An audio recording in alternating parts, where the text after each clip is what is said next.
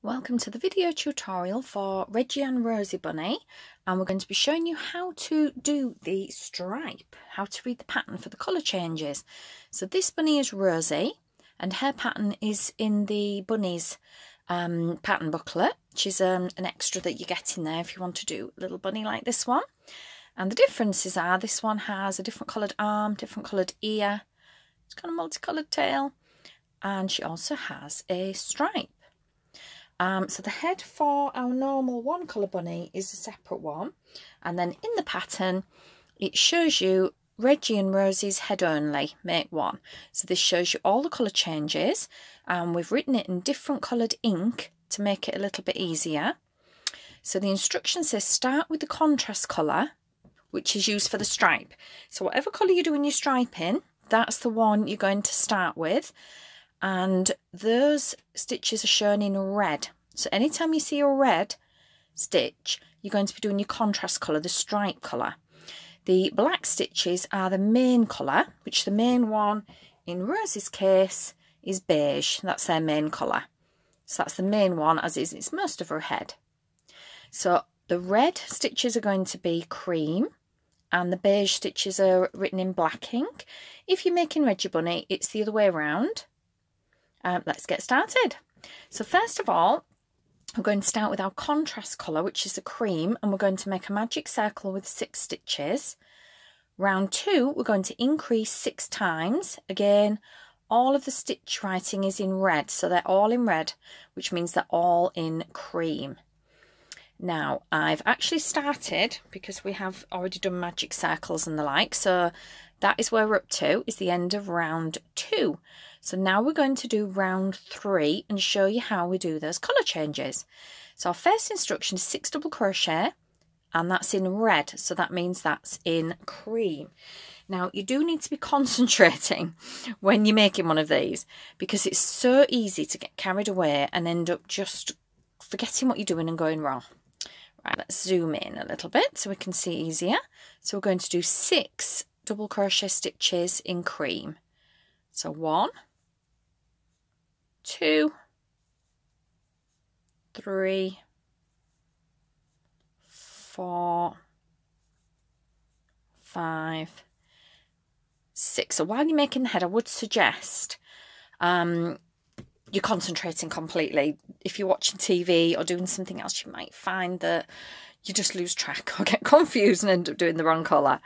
So we've done our 6 double crochet stitches in cream, and our next instruction is increase times 6, but those stitches are written in black, which means we're going to be doing our contrast colour. Now I've shown you 6 double crochets, but the best way to change colour neatly is actually to start it on the stitch before. So I've shown you that, but I'm going to pull that last stitch out. So the tricky part is remembering to change colour on the stitch before your colour change. So we've gone back, so there's just 5. So our 6th one, even though it's going to be done in cream, we're going to be starting our colour change now. What we're going to do is start our stitch as normal, so go under, grab our yarn, but when we're doing our second yarn over, we're going to do it in the new colour.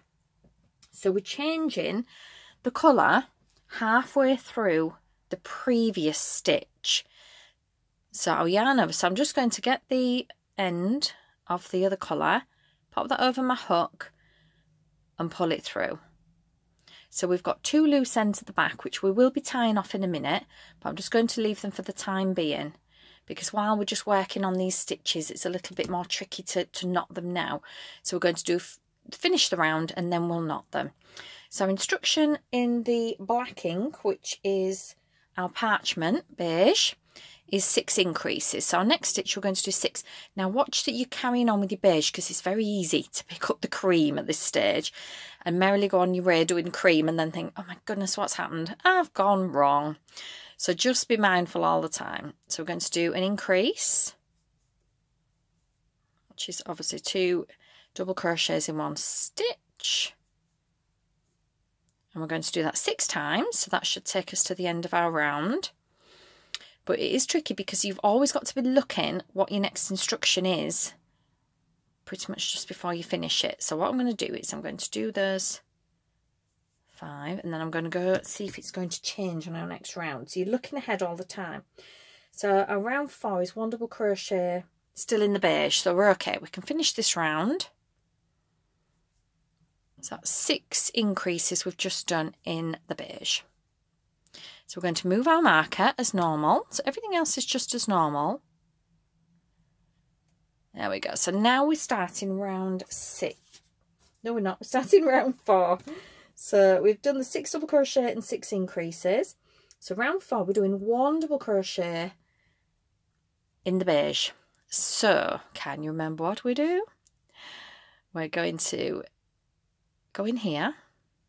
Actually, what I'll do first, just a thought, we'll tie those 2 ends just to make sure they don't disappear. So I'm going to pull them slightly. Look at the front of your work and just check that they're even. If you've got a big stitch or it's a bit loose, gently pull it at the back just so they look quite even. So it's not going to be obvious when you've done a colour change. Now the bits we're tying off are going to be the 2 loose ends. So that's going to be our beige and the cream where we just ended. Now this is still attached, our cream, because we're still working with it. You can disconnect it and fasten it off, but then you'd have to rejoin every time you change colour. I often find the easiest way is just to carry it along the back. So I'll show you that method because I do find it's just easier than lots and lots of knots. So I've just knotted that at the back just to secure it to make sure it doesn't come unravelled. So it's looking like that already. That's the nose look. So we're going to start our next round. I'm just going to pick our stitch back up. Right, so we're doing 1 double crochet in parchment before we change. So we're going to do half of the stitch, and then for our final yarn over, we're going to change to the other colour. So let's grab our cream. Now, watch this bit, which is from the tail where we started. I'm going to cut it and leave a couple of centimetres because otherwise it's very easy to accidentally pick that one up and start crocheting with it. So we're going to try and make our life a bit easier by just cutting that off so we don't accidentally do that. So we're going to grab the cream, pull it across and do our final yarn over in the cream. I'm just going to, sorry, get that beige out of the way. It was just getting tucked under. So I'm going to yarn over and pull through with our cream. Now at the back, watch very carefully because if this is pulled very tight, you'll end up with it puckering like that and pulling. We don't want that, so we want it loose, a little bit loose or just flat across the back. We don't want it to pucker our front of the fabric. So there we are, that's done. So now we're working with cream again. So let's drop that beige strand and work with the cream. So after our first single double crochet, where our ink turns to red, so that's going to be obviously our cream, and we're going to do 4 double crochets. So don't forget, we're only going to do 3 because we'll be changing colour then. So now we're going to do 3, 1, 2, 3, and on our 4th one we're going to be changing colour. So we're going to go in and do half the stitch, then we're changing to the beige with the final yarn over and yarning over with that. Again, check the back, make sure you're not pulling them too tight across the back, so loosen it off a little bit so they're loose, it's not puckering, because otherwise you'll have a gathered looking bunny rabbit, which isn't good. So we've done our 4 double crochets and we've changed colour on the final one. Our next instruction is 13 double crochets, so that's carrying on with our beige. So our next stitch, that's fine, so we've worked that one, so this is our next one, so we're going to do 13. So off we go, a single double crochet in each. Now this pattern is slightly different to Arthur and Betsy. We've had to adapt the pattern because it was very complicated trying to do increases all mixed together with the colour changes. So you'll find a lot of the increases are in the plain sections, and we've done that just to make it simpler because this is quite complicated as it is. So we really don't want to make it any more complicated. So that's why if you're looking at the heads thinking, well, there's increases in different places, it's a bit different. It's purely been done to make sure that you don't struggle even more with these complicated colour changes. So we've done our final 13. And we've moved our marker. So let's look at our next round. It's 1 double crochet, again with our parchment, but with it just being 1, we're going to be doing our colour change again on the yarn over, second yarn over. So we'll start as normal, and then we'll do our yarn over, final yarn over in our new colour. So it's always the last stitch of the colour before you change. You just do the second half of the stitch with the new yarn, the new colour. So it does get complicated. You may find you go wrong a couple of times and have to pull it back. You really do need to focus on it. It's more challenging. So we've done our double crochet, and now we're going to do 4 double crochets in our cream. Once you get going, you'll see what's happening. We're mainly doing our cream in the cream section and our beige in the beige section, so it will become a little bit more straightforward. And then it does slightly change as it narrows up further up. But you can see then which colour you're working with because you can see the stripe forming. So that's 4 double crochets. So again, we're going to do 3. And then on our final one, we're going to be changing colour again. So half of it in the cream, swap over to the beige for our final yarn over. And again, check the back, do this each time. And just make sure that it's a little bit loose. That's it, so that's okay. Look, they're a little bit loose, they're not puckering and tight. So our next instruction is 1 double crochet increase, and we're going to do that 6 times. So as you can see, it was a plain section for the cream, and our increases are all going to come in the beige section, so that we're not changing wool at the same time, because it just does become much more complicated. So 1 double crochet increase, 1 double crochet increase. We're going to do that until the end of the row. One thing to watch out for, if you do accidentally do the stitch in the wrong colour, you can easily just pull it back.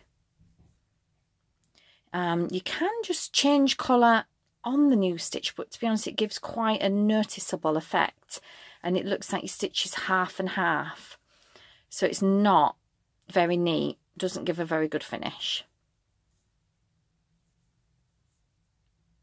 And also the way colour changes work, you will find that one side of your stripe is very, very neat and straight across, and the other looks a little bit bumpy.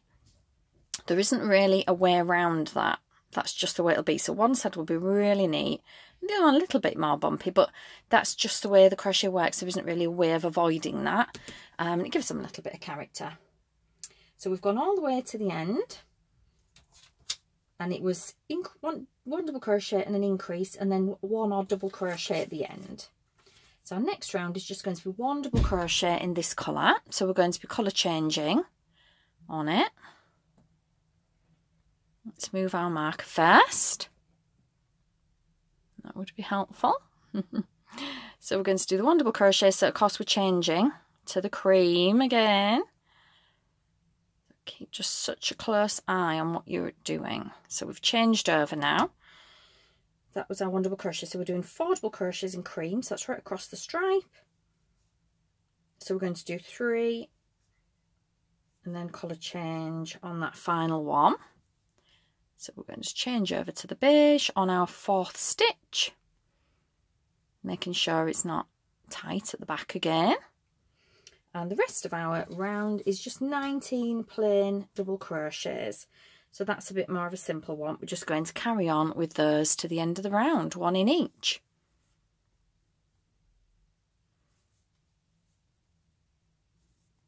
It's very cute with the stripe though, so I think it's worth the work, but you need a day when you're nice and focused, wide awake, no distractions when you're doing the head. So just 1 in each to the end.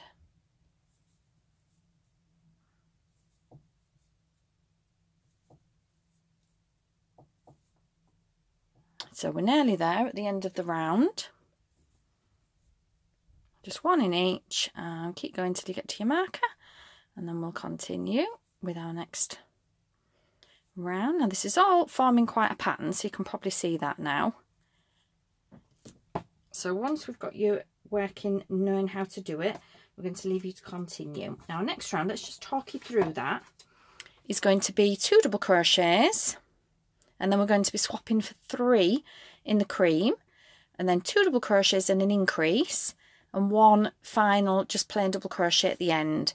Now you can see here what's happening is our double crochets in the cream are actually reducing slightly until we've got 1, and that's because the stripe is tapering toward the top. You can see that here, so it's just going, that's, you can see the difference there, so you've got a lovely straight edge there, and that one will just go like that. It's just the way the colour changes work. I think it looks really, really sweet. So when you get to the end, this is the last in the red, which is the last cream stitch. Fasten off your stripe colour, so you'll just cut it, leaving a few centimetres, and knot at the back with the other colour, just like we did when we joined the new one. So we're just going to cut that off when it tells us, and then just fasten it to the beige just to make sure it's secure, and then continue the instructions of the main head from round 13 to the end. So from there you're just going to be carrying on in your beige right to the end, and you're going to follow the head pattern for Reggie. Where is it? Oh, there it is, from round 13. So it's exactly the same. So you're going to be doing plain rounds, and then you're going to be decreasing to finish off. So you can watch the video for the plain bunny's head if you need help with that, and it'll also show you how to finish off at the end as well, and how to stuff, and that's how to do it. Once you do become more experienced, there is another method of colour change which is even more complicated, but it does give an even neater finish. So if you look up on our video tutorials, jogless colour change, then that will show you another method. But if you're beginning, I would certainly just stick with this for the time being, otherwise it's going to make it even more complicated. So I hope that helps, just carrying in the same way, and you'll have your gorgeous little rosy head. Thank you for watching.